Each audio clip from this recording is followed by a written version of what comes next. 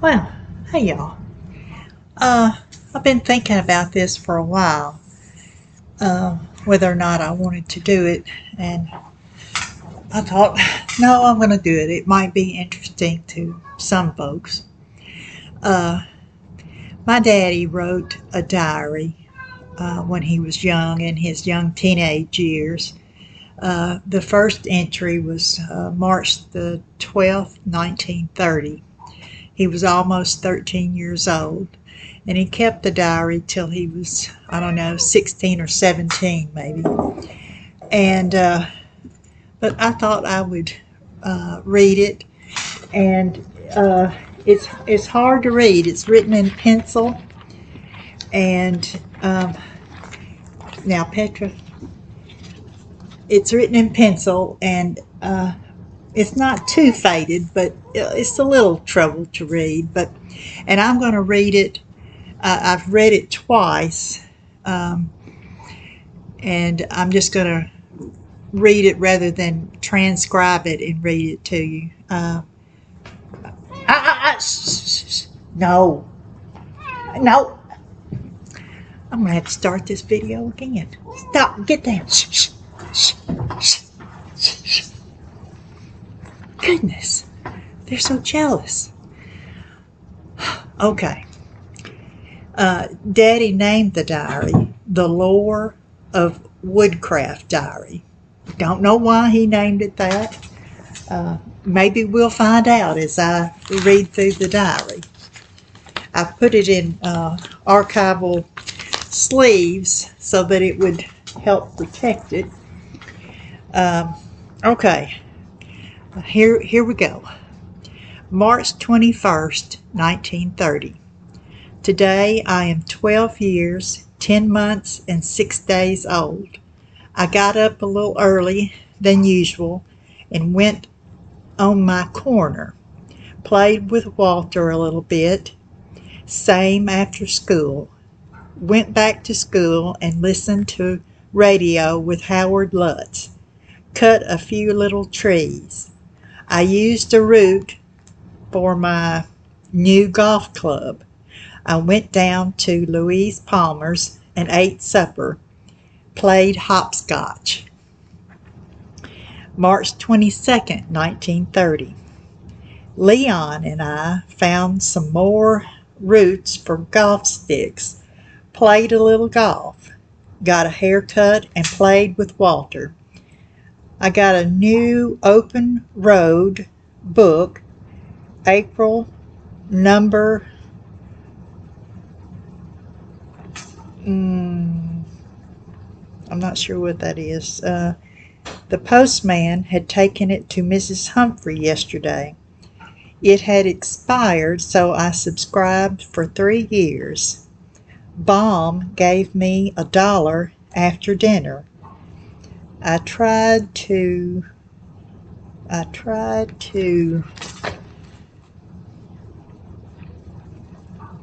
buy post. I tried to buy post for my garden.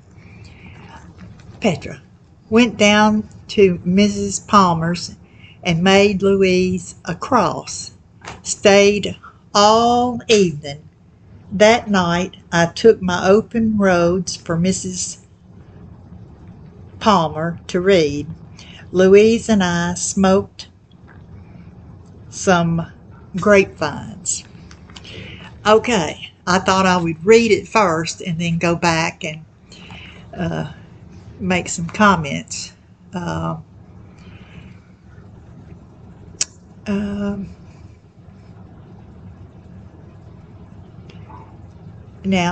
he mentions Howard Lutz. As I recall Daddy telling me, I think Howard Lutz at one time back in the 50s was a police chief in Memphis, Tennessee. And it's interesting that he was playing golf with a stick. I wonder what he used for a golf ball. And he mentions Louise Palmer. Now, he and Louise Palmer were friends from a young age until they were in their 80s. And I remember Daddy saying that they exchanged birthday cards and Christmas cards every year. And Louise didn't reply to Daddy's last birthday card, and he didn't know what happened to her, didn't know how to get in touch with her or anything. So it was after Daddy had passed away that there was an article in the newspaper, and the girl that wrote the article mentioned Louise Palmer, or Louise Garrison was her married name. I immediately emailed her and told her the relationship, between Louise and my daddy.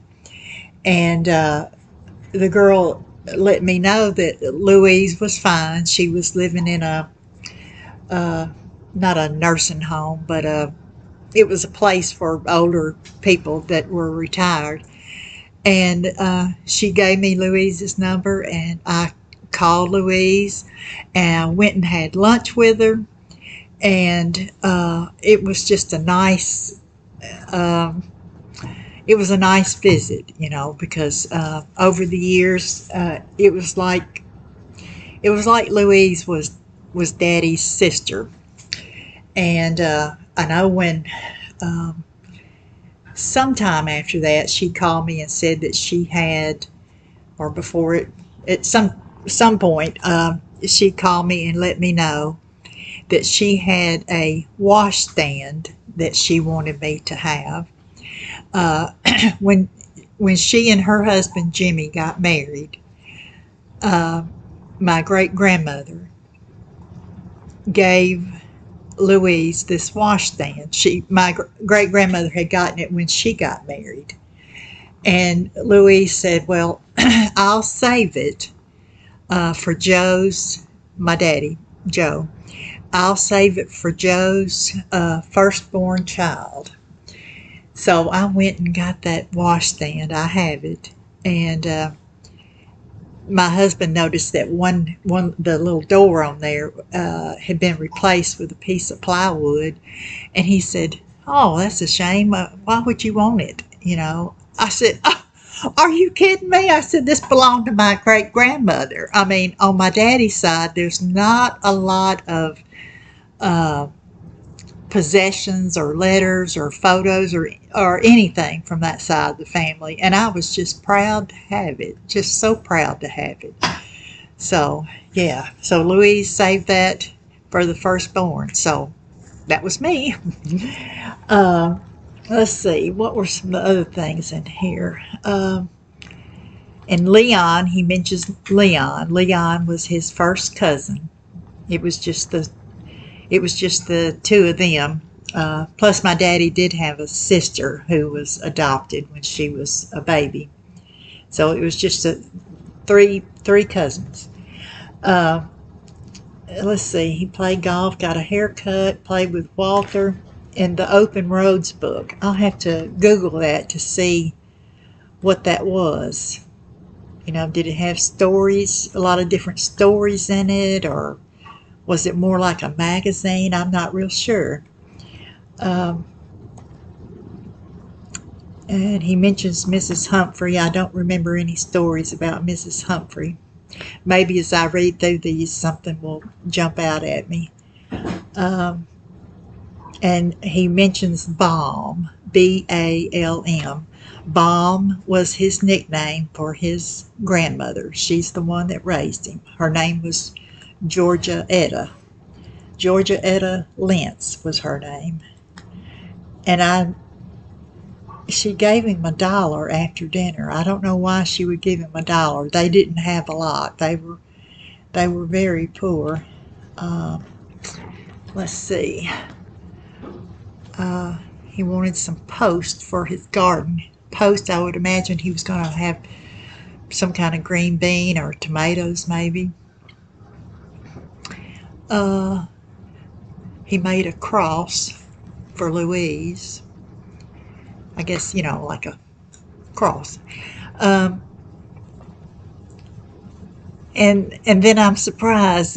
Louise and I smoked some grapevines. Now that's very surprising to me because my father was not a smoker. He didn't like smoking.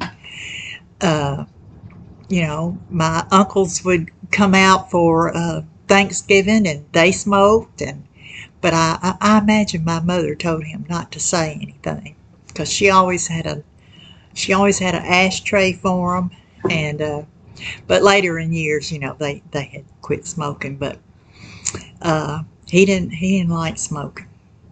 So that is the first installment in this diary. It'll be interesting. Because I haven't read through the whole thing. It'll be interesting to see what he has to say.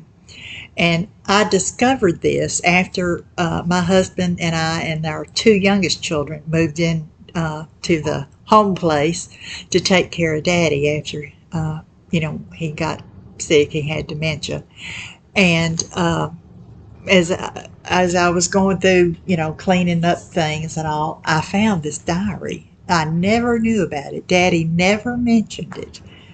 And I just feel like it is a real treasure to have, because children think of their parents as being one way. Their parents didn't do anything wrong. Their parents, you put them on a pedestal, So to read that about Daddy and Louise smoking grapevine, I guess that's something a lot of young people try, smoking for the first time. Actually, I would tell Mama, I say, yeah, Mama, I'll take the trash out and burn it. She would put our, kitchen trash and, all that kind of stuff. She put them in the paper grocery bags we got from the store, and I would take that bag out to the burn pile, and I'd rip off part of that bag and roll it up and try and smoke that thing. There was no tobacco in it or anything. It was just rolled up paper sack, But anyway, I'll do some more of these, and I think I'll put them under a playlist so that they'll all be together and number them so that if anybody's interested, they can read them in date order. So y'all have a good evening, a good day, and remember to be kind. Bye.